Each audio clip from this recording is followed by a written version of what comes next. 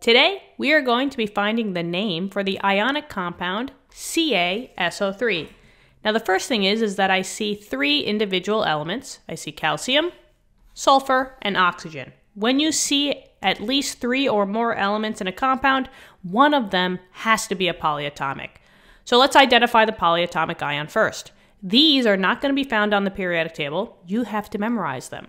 I put the polyatomic that we see in this formula down below. SO3, and you should know the charge as well. Sulfite is always a -2, but SO3 is sulfite. It's the sulfite ion. So this whole thing is the polyatomic, which means that the Ca is the metal. Remember, an ionic compound is a metal plus a nonmetal or a polyatomic. Now we're ready to name them. The metal name always comes first, and that name stays exactly the same. So Ca, which is right here on the periodic table, it's somewhere over here, right? This is calcium. And SO3, which is the polyatomic, that name stays exactly the same. So this would just be sulfite.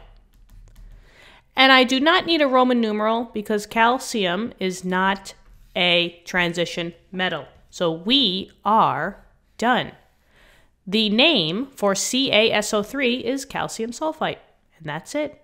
Hopefully this helped, guys. Let me know in the comments. If you want to help us out, press that subscribe button. Thank you so much for viewing the video, and I hope to see you in future lessons. Bye-bye.